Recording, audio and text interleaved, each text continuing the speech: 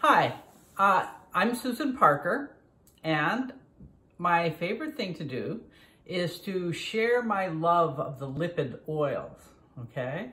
We're not talking about the essential oils, we're talking about lipid oils. And just lipid oils are made up of compounds called fatty acids, and that is most of the oils. But what is so interesting about the types of oils, these are the carrier oils that we have available to us now, is the variations are just endless, and they're coming on the market all the time. And one of the most exciting things is color. Get to my point here. Color can tell you quite a lot about an oil.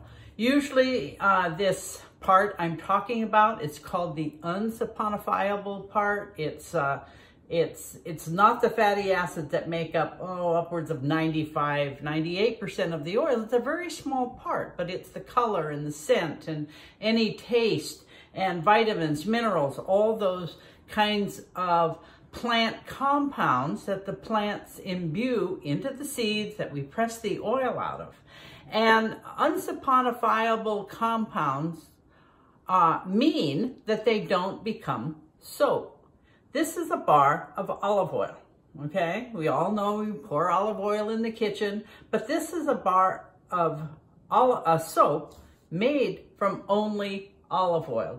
It's aging now, it's got little brown spots on it. But what this means is that all those fatty acids were transformed into soap, but what remains in the bar are the unsaponifiables. Now, unsaponifiables are the color. This is some blueberry seed oil. And this is called tucuma oil. It's from Brazil. It's from the tropics and the semi-tropics. And here's another green. What's this one? This is a carrot seed oil, very green.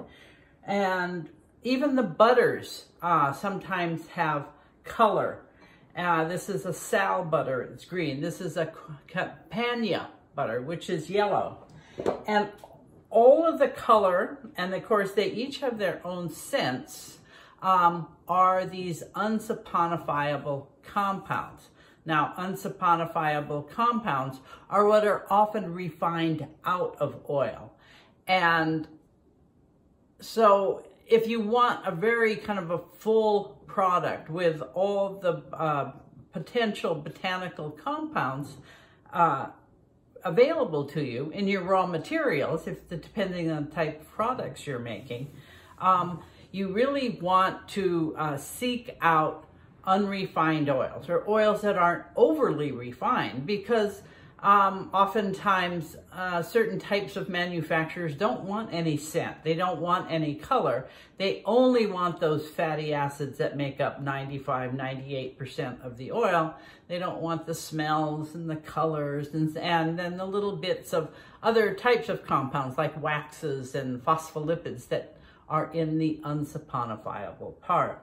And so that is really kind of what I wanted to kind of discuss here today. And I just show you a couple of products. This is a avocado and blackberry seed oil balm, and that's kind of thickened with beeswax. This was, after doing this, it looked very much like an herbal salve. You know, I've done lots of herbal products like comfrey leaf and violet leaves and lemon balm leaves, and they look a lot like this. And after doing this, it was like, oh, what if we try? And look at that, isn't that amazing? This is the same recipe as that with blueberry seed oil to make a light, kind of bright green, not the kind of dark or herbal greens. But of course, they're all wonderful, and they all bring something natural and healing to our skin. So thank you for joining me today, and I'll see you next time.